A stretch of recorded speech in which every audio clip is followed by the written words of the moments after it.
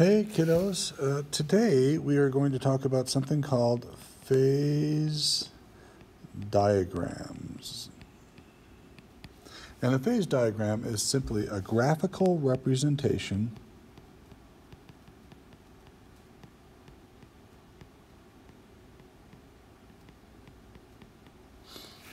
of the physical states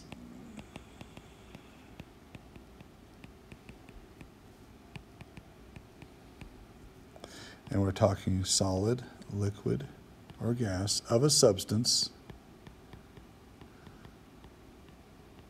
at different temperatures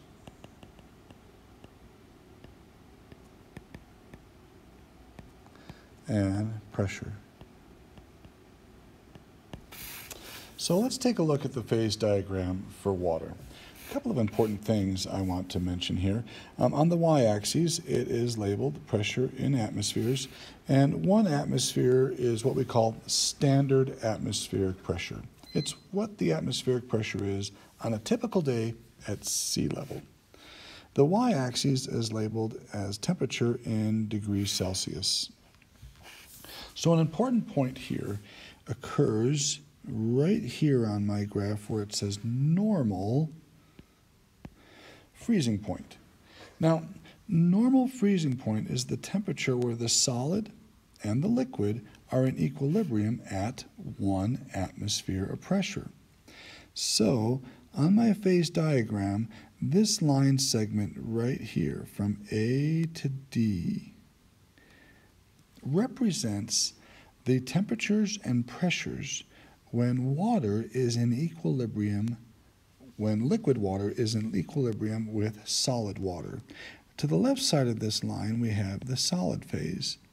To the right side of this line, we have the liquid phase. So, at 0 degrees Celsius and 1 atmosphere of pressure, we call that normal pressure, the solid and the liquid are in equilibrium at that temperature. And so water will either begin to freeze or melt. It's in equilibrium. Both are happening at the same rate. Now, along with normal freezing, we also have normal boiling point. Now, the normal boiling point of water is 100 degrees Celsius. That's where the vapor pressure of the liquid equals atmospheric pressure at 100 degrees Celsius. So we say normal because that is 1 atmosphere of pressure. And water will normally boil at 100 degrees Celsius when the atmospheric pressure is 1, a typical day at sea level. So we have normal freezing and normal boiling points. We also have something here at point A that's called the triple point. The triple point, let's go ahead and define that for us down here at the bottom, is the temperature and pressure when all 3 phases of a substance are in equilibrium. So for water, that triple point is at a temperature of 0.01 Celsius, just barely above its freezing point, and an extremely low pressure, 0.006 atmospheres. That will be the temperature and pressure where all 3 phases, the solid, liquid, and gas phase, are in equilibrium. Now, to the right of this line segment here, A to E, is the gas or vapor phase of the substance.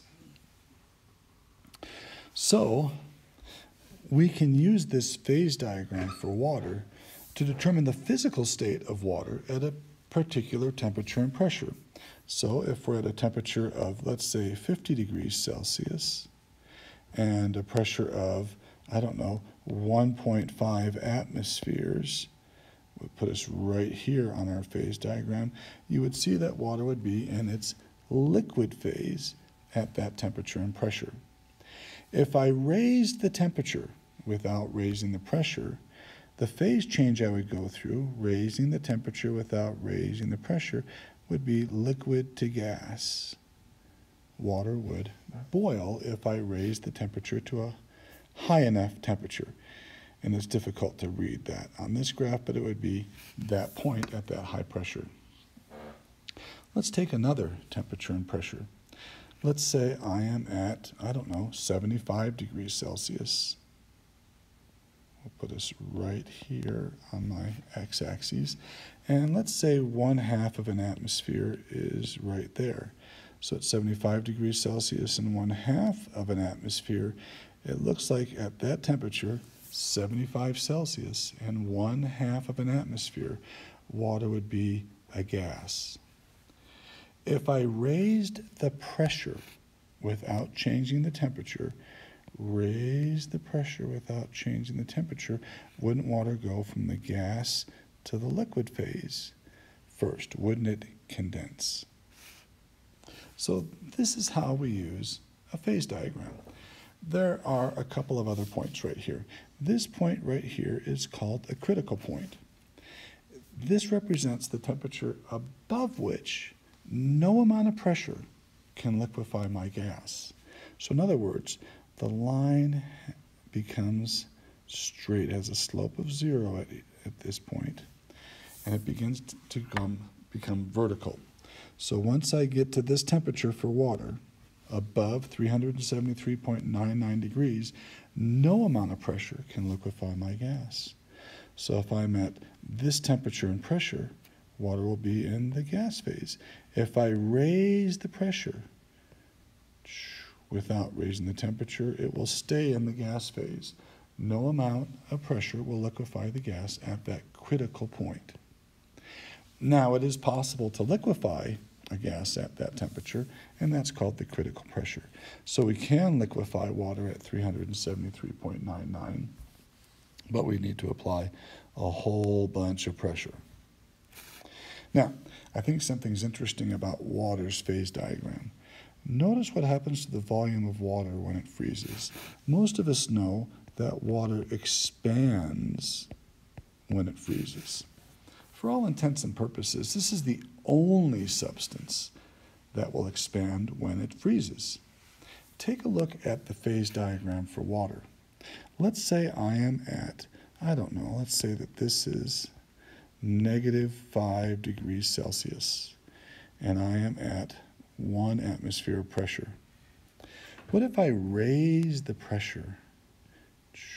If I raise the pressure, doesn't water go from the solid phase to the liquid phase? Doesn't it melt at -5 degrees Celsius when I raise the pressure?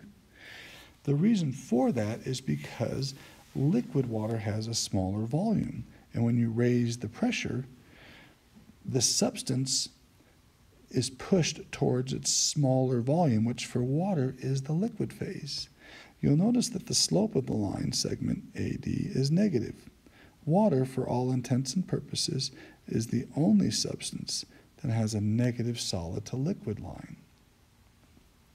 That means that when the liquid freezes, it will expand.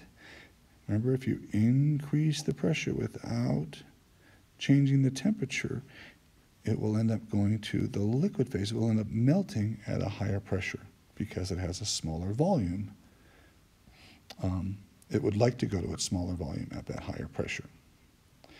Now, this is very unique, like I said. For instance, lakes and rivers freeze on top first.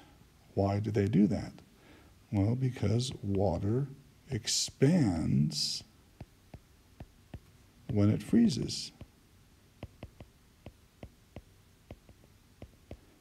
So its density decreases. It becomes less dense. The mass is the same, but it's expanding. So that means ice will float on liquid water. And so lakes and rivers will freeze on top first. That will provide an insulated barrier for the water beneath, and the water beneath will not freeze. This property is quite unique. Water is the only common substance that does this. Imagine if it didn't. In other words, what if water contracted when it froze? Then it would become more dense, wouldn't it? and then lakes and rivers would freeze from the bottom up. And all aquatic life living in that lake or river would end up dying every winter when that lake or river froze over. So water is very unique in that it expands when it freezes. Almost all other substances, in fact, for all intents and purposes, all other substances end up contracting when they freeze, but water expands. All right, in our next video, we are going to do some practice phase diagram questions, going over the things we discussed today. Okay? See you soon. Bye-bye.